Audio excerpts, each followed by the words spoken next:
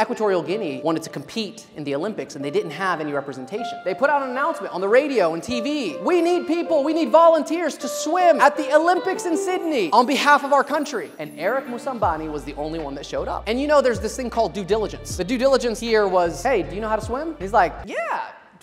I can dog paddle. So they're like, go ahead, get your training, and we'll see you later. Unfortunately for Eric, he had never been in an Olympic pool in his life, and he had never competed in any sort of swimming competition ever. In fact, he'd never swam a full 100 meters before. So he trained in the ocean, and come to find out, it was the fishermen that were teaching him how to swim. So this guy, Eric Moussambani, shows up to the Olympics with no experience and wins the first heat, the 2000 Sydney Olympics. And people are mind blown. And that story teaches us some very important lessons. Number one is sometimes you win just by showing up. Number two, sometimes you win because other people don't last. But you always win when you go through to the finish line.